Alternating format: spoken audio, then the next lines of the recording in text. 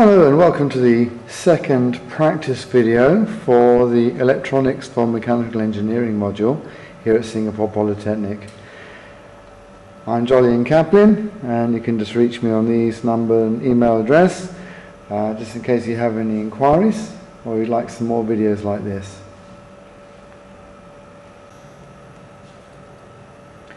This video will look at the work we've been doing in the second term. And this is mainly featuring the flip-flops, and if you have time we'll go on to other things as well, like counters and shift registers. For now, let's try and explain the flip-flops. This is normally quite difficult for people to understand, but hopefully with the application that we have here, a little example, you'll understand much more about what a flip-flop is and why we use the different types.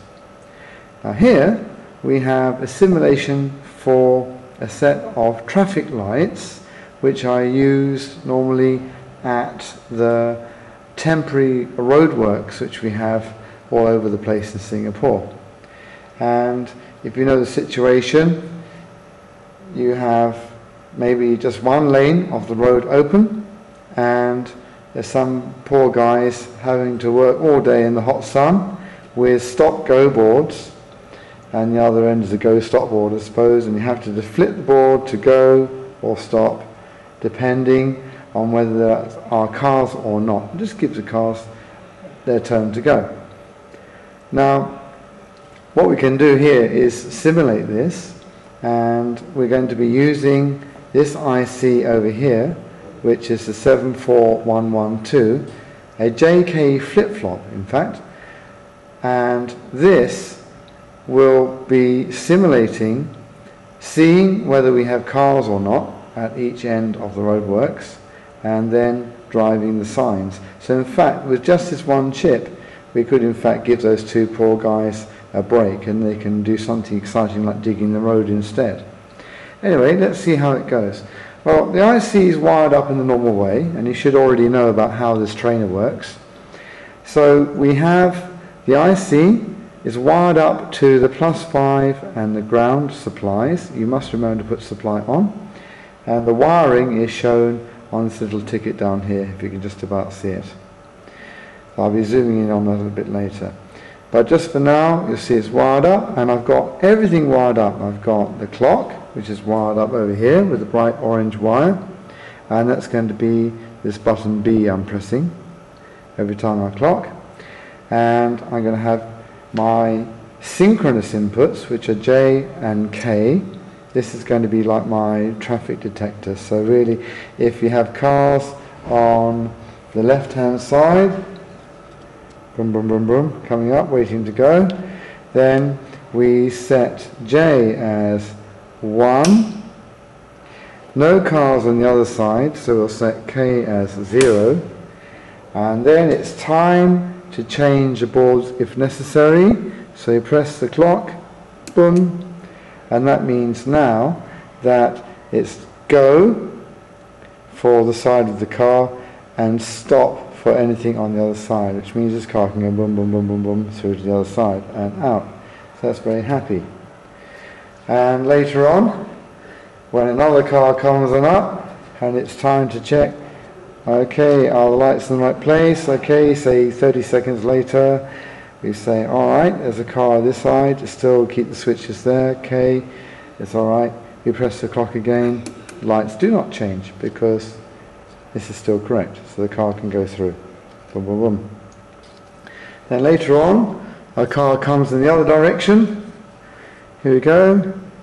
It has to wait now because there's a stop sign on this side. So stop is this LED, and the go LED is off. Alright, now it's time to check. So the guys say, right, I've got a car now on the right hand side, so I set K to 1, and I've got no car on the other side, says the other guy, so that's it. We could actually have some kind of car detectors just laying out there. We don't need to have anyone to look. So therefore, if you have a car detected here, it will be a logic 1 on the K, and if there's no car on this side, there'll be a logic 0 on the J. Okay, now it's time to check. So press the clock. Now it changes because the car's been detected on the right hand side. It says go, the other side says stop. So now the car can brum brum brum brum brum through to the other side and out. Fantastic. Now what happens in the situation when we have cars waiting at both sides, alright? Or continual cars on both sides. You can't just keep the lights in one direction, that would not be fair. So what we can do is now just use this other feature of the JK flip-flop where we detect cars on both sides. So J is 1 and K is 1. Now it's very fair because every time we press the clock, the balls change. So what was stop now becomes go, what was go becomes stop. And the next 30 seconds, it changes. And the next 30 seconds, it changes. As long as you still have the cars on both sides, then no problem. Every 30 seconds or whatever they decide, it's very fair because we can take turns for the cars, which is very nice. Now, if say for example later on it's back to normal where we've got cards on one side, press the clock, in this case set the J and the K, K now is 0 because there's no car on this side, press the clock, nothing happens. You expected that, right? Because it still said go. Alright, that's good, so it goes through to the other side. Now, here we've got a car that's being stopped. It's waiting for the lights. And, okay, so just to go through again, okay, now it's 1 on this side and 0 on the left-hand side. Press the clock, okay, that's superb. So now, this car is allowed to go. But suddenly, along comes the President of Singapore in his VIP car. Now, we can't let the President wait, can we? Immediately, this President is seen, we have to immediately change the lights to go, don't we? Because you always do that for a President now, especially he's got the Singapore flag flying. So that means now we have to press the set switch. This is active low, so say low, and as soon as you press that, immediately it's go. That's okay, sir? That's right, you carry on, we don't want to stop you. And do you like our roadworks? Yeah, and it goes on through. So it means that even though the car was on the right-hand side waiting to go, he had to wait because the President had come along. And we're not even waiting for a clock pulse. I didn't even have to press the clock switch. As soon as I press the set, immediately it goes. And it's the same the way, same in the other direction. And by the way, when I reset the set, it doesn't do anything, okay? You just momentarily dab. Now, say for example, later the President's coming the other way, we just now have to activate the other lights, and it's just quick dab, as quick as possible it could be. Ding ding. As soon as you press that clear, now this side is go. And you don't have to keep it down, it's just a dab, bing, very, very quickly, don't need to wait for the clock, immediately it remembers and it stays that way. And then later on, normal operation, okay, this car can go on through. Later on you get another car coming up to go the other way. Alright, you get the idea by now, it has to stop. Now we just go and check. Okay, no cars on the right hand side, so that's 0. J is 1 because the car's waiting, we clock, and now the lights say go for this car and go to the other side. I hope that's clear for you. That's the operation of the JK flip-flop. Now we can improve this even more. So if at the moment we've got 2 men operating the switches and one can see on one side and one can see on the other side, what happens if one guy is on MC? Then we use the D-type flip-flop, and I've got one also set up for you.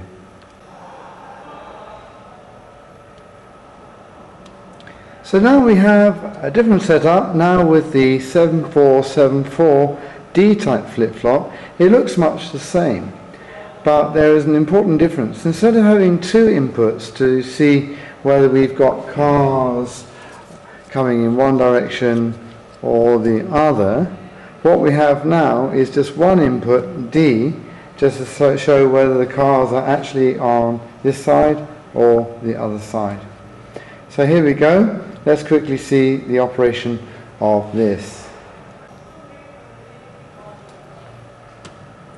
So let's switch on, and we see now that it just happens to be saying go on the left hand side. And the operation is that we have D as up, which is 1, we press the clock, there we are, it just go on the left hand side. If D is low, nothing happens until you press the clock, and that means now low, which means in this case stop on the left hand side, and on the right hand side is the opposite. So let's go. I've wired it in reverse for the other side. So let's see how it goes. Up comes the car on the left hand side. It's got to wait. Why? Because the stop sign is on. Then only one person needs now to check the traffic. As long as he's on a ladder somewhere in the middle of the roadworks, he can look at both sides and has a controller to either set for left or right. So down is right, you can think of, up is left with this data switch. So what we have now is, it says okay, there's a car on the left hand side, switch the switch up, and time to change lights now with the clock, and this car can now go, and any other cars have to stop.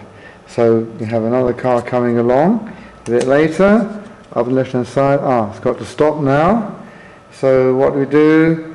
Right, the guy says, now we've got a car on the other side, change the state of D. Now make D low, because now it's for the right hand side, and it's time to change the lights now. And now the car can go through to the other side. Just like that. And just like before, we can also cater for VIPs. This time it's the Prime Minister coming along.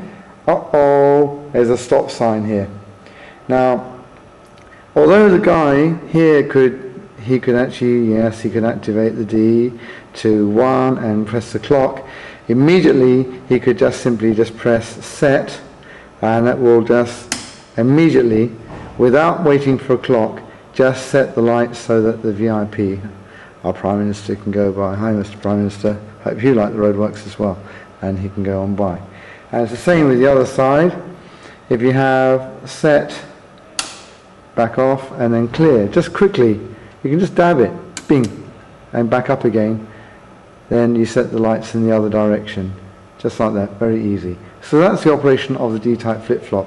Now, the other thing that you could do with the JK flip-flop was have this toggle mode, the T mode, where if you have, say, in this case, cars on both sides, and there's a continual stream of traffic from both sides, it's rush hour, coming home from lectures or whatever it is, what we need to do is be fair that every time you press the clock, we want to change over. Now, one way you could do it, of course, is just change the state of the data input, D input, press the clock, change the state, press the clock, change the state, press the clock, and then it's like that. Now, you see what I'm doing with a D, I'm just going up every time, down every time, up every time, down every time. Now, I don't have to do that. I can let this circuit do it for me, because all I have to do really is disconnect a wire from the NOT Q output. The NOT Q is pin 6. So let's have a wire going to pin 6. So what we do is we stick it in there, and now let's use that for our data instead. So in fact, let's just take out from our data switch, and what we'll do is we'll put that into pin 2, which is the data input.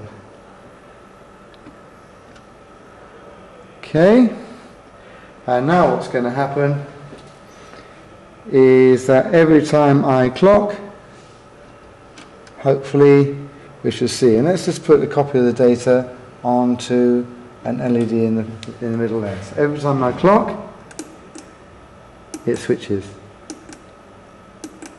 So I don't have to keep switching data or whatever. It's all automatic now. We're letting the IC do its own work. And the middle LED is just showing what the data is every time it's different. Hope that's clear for you. that's how the JK and the D-type flip-flops work. And the main difference between JK and D-type is that the JK has 2 inputs to set and the D-type has just 1. Now you might say, well, can't we just design circuits so we can just use one type of flip-flop? Yes, we can, but where the JK is very, very useful, and let's give you another example here, is, say for example, you have a burglar alarm system. You have a lot of circuits which are all there to detect burglars. And the burglars detection systems like doors and windows and pressure pads and whatever, all those things are designed to set the alarm off. They're not designed to stop the alarm. So all those circuits could go to the J input. And when the J input gets set and then as the checking time comes along, is it time to check? Yes, press the clock. Then you can say, there's a burglar, you set the alarm off. And none of those circuits can set the alarm to be stopped. So in fact, with this J input, I have J as 1, I clock, the alarm goes off. But even if the burglar says, I've just set off a switch and goes back to 0, every time I clock, the alarm is still on. There's no way, unless we do something else, that we can stop the alarm if it's a burglar alarm. But there could be some other circuits in our system which are designed to reset the alarm. And these could be special circuits going to the police station, could be a special lock or something like that. So in that case, what we do is we just use the circuit connected to K, and then when that's done, we press the clock. Now the alarm is stopped. So really the JK flip-flop is very useful for when you've got one set of circuitry doing one thing, another set of circuitry doing another thing, and those two are separate. But if you have a kind of system where you have one circuit which can decide to go or decide to stop, and it's got one output, 1 or 0, the D-type flip-flop is the thing to use. So that's it for now. I think that's enough for you to get on with, and you can do counters and stuff in another video. So in the meantime, hopefully you can understand. Just replay bits that you didn't understand, and then you can always look at your book and look up the experiments and flip-flops, counters and so on. Things you can try if you do have a chance to play is just think of other applications for these circuits, and if you have a rush of blood, you can even set up a ripple counter with a 74LS93, and one thing that is quite fun is to connect the outputs via a suitable amplifier to a loudspeaker, and then you can actually hear different musical notes if you put an audio input into the clock. Now, does that sound cheap? Well, wait till my next video. Okay, good luck in your studies, good luck in your lab tests.